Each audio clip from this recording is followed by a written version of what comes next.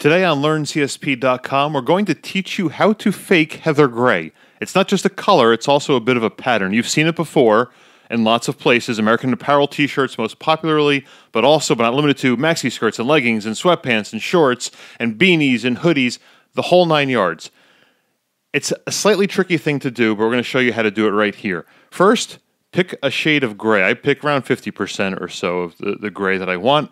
I fill in the area, shift-click, hold down both areas, then grab it with the magic wand because you want to set the area that you're going to do this with.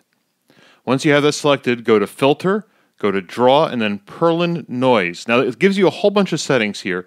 I adjusted the settings around a little bit so that it looked less blocky. I wanted it to really look smaller and narrower for the next step we're going to get to make it all look right. But play with these settings, see what works best for you. It's the only real way to do this. After that, go to Filter, and then go to Blur and Movable Blur. This is where you really get that heather gray effect. I changed the direction to blur here the most because I wanted to sort of match the angle of her leg that's kicking forward, but you can also change the area to blur to be whatever you want it to be. That'll work, and then when you're done, you see the final results, you have a heather gray look on her pants right there. And that's how you can fake heather gray with Clip Studio Paint. Thanks for watching, everybody.